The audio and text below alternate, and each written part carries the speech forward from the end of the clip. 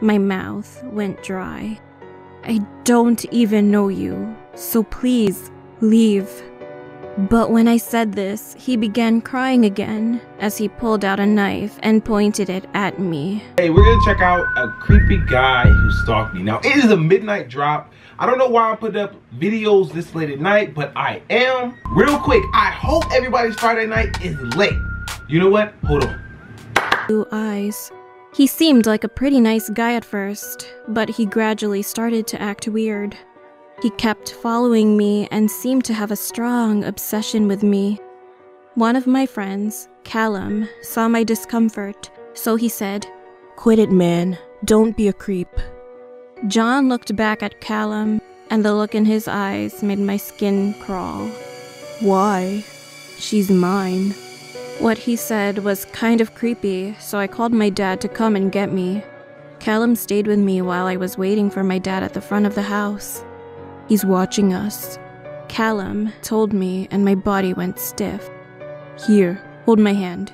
If he thinks we're together, he might give up." So I held his hand, and then a loud shout of anger came from behind us. We both looked, and John was headed straight towards us. I was getting really worried. He looked like he was going to hit Callum, but just then my dad arrived. So I grabbed Callum's hand and we ran to the car.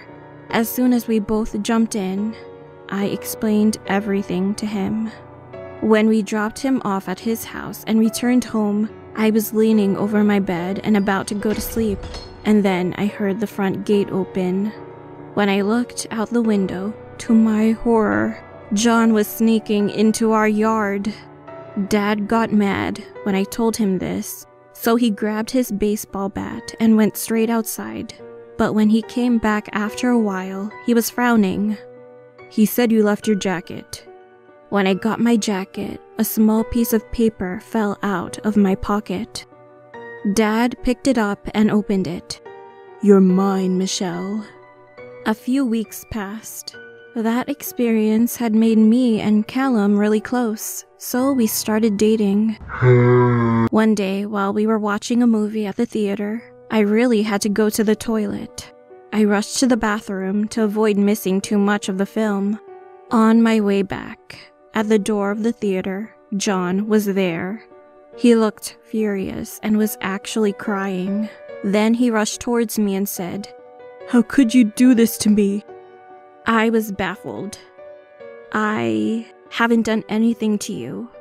He just stood there, stared at me, so I rushed back into the theater and told Callum what was going on. We left the theater immediately. I was pretty nervous about what happened, but I also thought everything would be alright soon. However, I was totally wrong. A few days later, I was in my backyard working on my art project when I heard sobbing. I turned around and John was there, holding a small container of medication in his left hand. My legs began to tremble as he moved closer to me. "Why are you here?" I asked him. "I missed you, Michelle. I've been following you nearly every day. Are you with Callum just to make me jealous because it's working? But no, you are wrong." As John began smiling, my mouth, I screamed and began running towards my back fence. But before I reached it, he caught my shirt and pulled me to the ground. He held the knife to my cheek and then yelled, "I love you, Michelle. Nobody else can have you. You're mine." I was horrified, and tears were rolling down my face. "Get off her!" All of a sudden, my dad, who was gardening outside, quickly ran towards us. He beat him up with a bat, and then tied him up with a rope he got out of his shed. And I heard John mutter, "I thought you were alone." Once my dad made sure I was alright, he called the police and Callum. John began laughing like a maniac and yelled out in anger when he was arrested, "I kissed her. She's mine. Mine." Later, we got a phone call from the police, and it turned out that he was high on drugs and his room was full of pictures of me, as well as a diary describing plans to kidnap and murder me. After that, John was sentenced to jail for 7 years. I'm 22 now, and Callum and I are still together. We've just moved to the city together recently. I have deleted all social media, but I'm still in fear. We are 2 years away from the date John will be released.